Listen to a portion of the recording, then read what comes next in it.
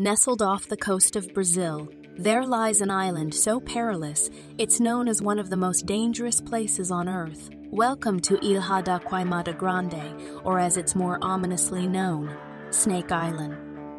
This forbidden island is home to a dense population of one of the world's most venomous snakes, the Golden Lancehead Viper.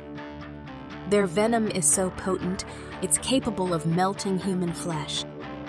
With estimates of 1 to 5 snakes per square meter, setting foot here is like walking into a deadly serpentine pit.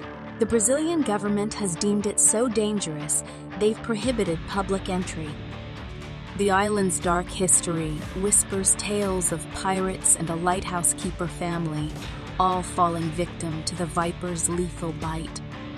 Today, the only human presence allowed is the Brazilian Navy and select researchers who dare to study the snakes, ensuring the automated lighthouse remains lit.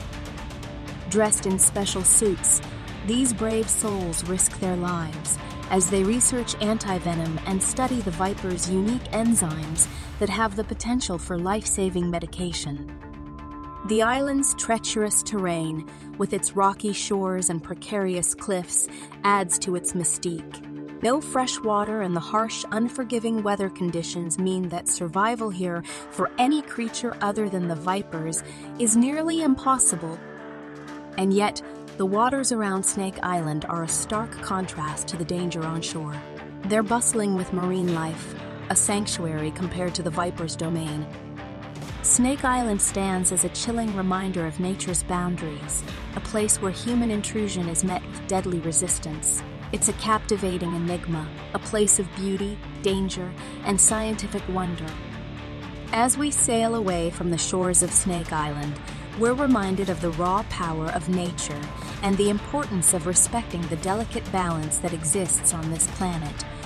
Thank you for joining us on this journey to one of the Earth's most captivating and fearsome wonders.